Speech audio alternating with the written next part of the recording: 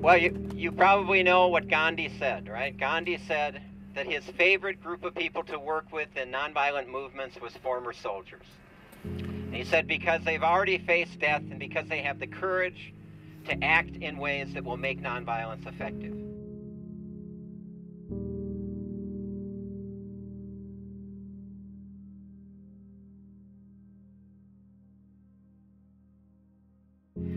So it's really an honor for me to be here with you, and I think we're here because we want to honor veterans, but we're also here to express our determination to build a world of peace, an economy that actually works for all of us, and an economy that is actually sustainable, as Jason was alluding to.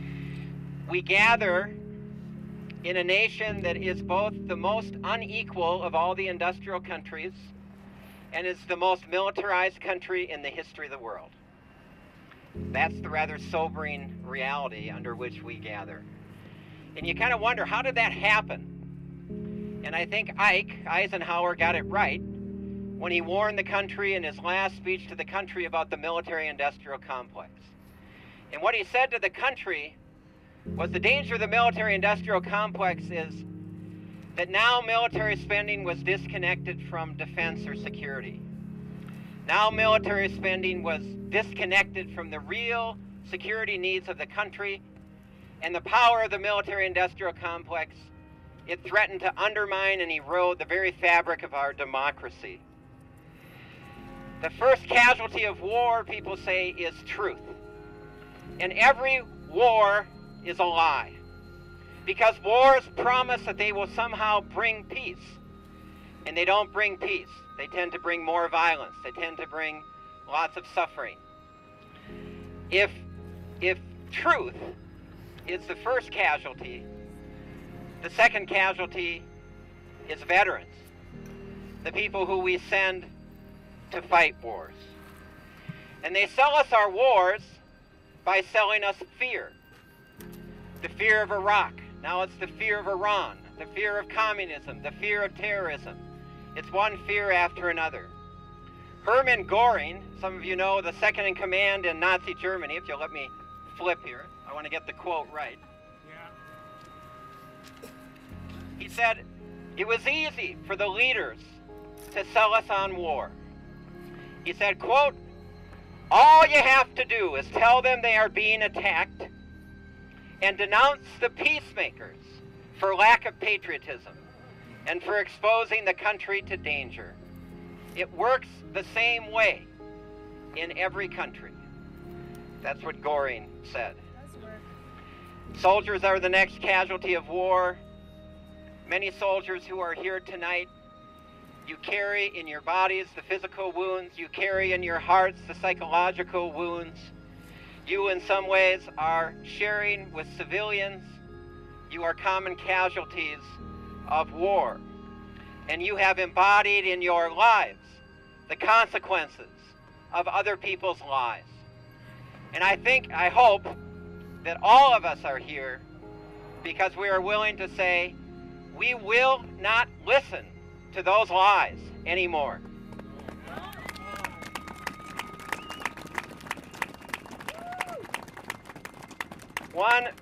One of the most painful lessons to learn in the most militarized country in the history of the world is that patriotism and nationalism are not friends of soldiers.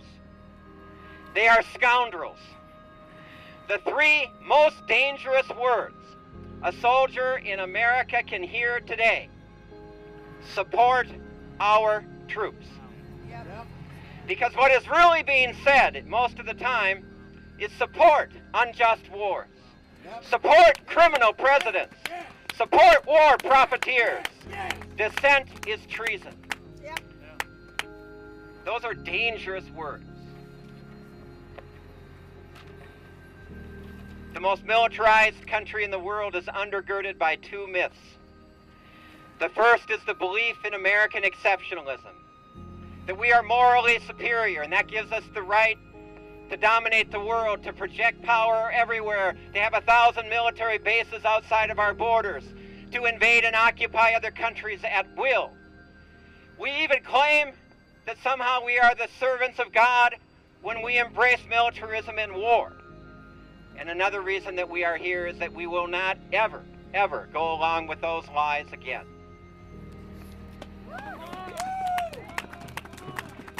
The second myth, foundational myth that allows us as a people to give in to the logic of war, is that a belief system in this country is now the usefulness of violence.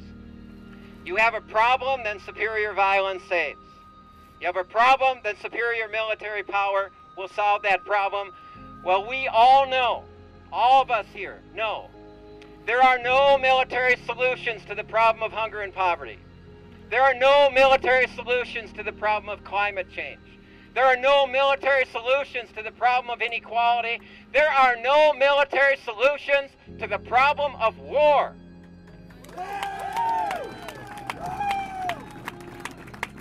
But there are solutions. And that's also why we are here. Now, this may not sound like good news, but this, I think, is good news. Part of our context and part of what brings me here is that the signs are now abundantly clear that we are living in a nation in serious and rapid imperial decline. Yes! And I want to cite 5 clear signs really, really quickly. One, and maybe most important, that increased militarization is always used by empires when they are in crisis, and it only serves to accelerate the pace of our internal economic and social decline. Yep. And the 99%, we're now rising up, and we are demanding an end to those war priorities so that we can heal the country, have a healthcare system that works for all of us, have an agricultural system that is regionalized and works for us and future generations, that cares about each other and makes the changes that we know need to be made.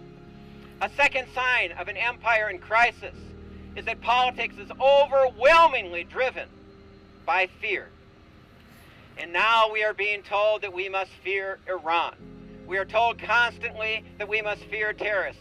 Do you know that last year, 45,000 Americans died because they didn't have health care? 3 Americans died worldwide because of acts of terror. And yet we live in a context in which our politicians are constantly selling war by selling fear.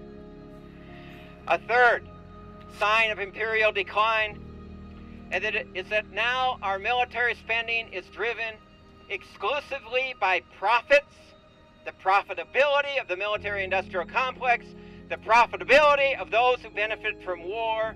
It is not rooted in national defense. It is not rooted in authentic security.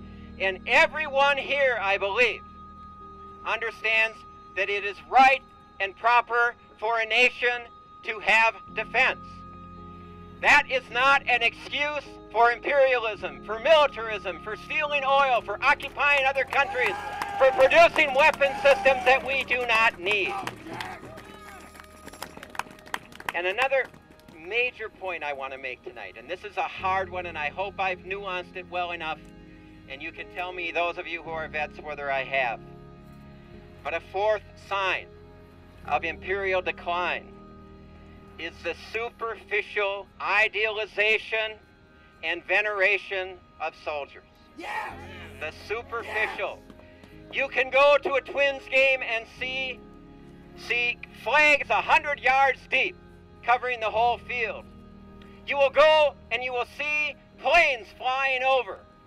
You will go and you will hear soldiers throwing out the first pitch or see them doing that. But you will not be listened to. You will not be respected. You will not have your health care needs met. Your employment needs don't matter. That false idealization is at the heart of a culture of war, and we have to, we must, we can say thank you to soldiers without idealizing war and giving legitimacy to unjust war. You got it, Jack! And finally, in terms of the signs of imperial decline, And this should be a concern to everyone here in the Occupy movements all over the country, which are movements of tremendous hope and tremendous possibility. And that sign of imperial decline is the criminalization of dissent. The criminalization of legitimate dissent. Jeffrey Sachs, a mainstream economist, was in town the other day, and he just said it crystal clear. He said, the people in the United States have no one representing them because the Republicans are owned by the oil industry and the Democrats are owned by Wall Street. The Occupy movement, he said, is exactly right. We know that we are here, and I know that I am part of Occupy because we have no listening partner. And we will have a listening partner when we build a social movement that is strong enough that it forces them to listen to us. And we will stay as long as it takes. The best way I know of honoring vets is to work for peace. The best way I know of honoring vets is to end the senseless wars. The best way to honor vets is to work to build a decent society. A society in which we care about each other, a society in which we take the resources we're now squandering on war and we use them to build schools, we use them to establish a single-payer healthcare system, we use them to meet the essential needs of all of our communities. When we do that, then we can legitimately talk about the authentic security of the country. Then we can talk about what it means to be part of a peaceful America. Thank you.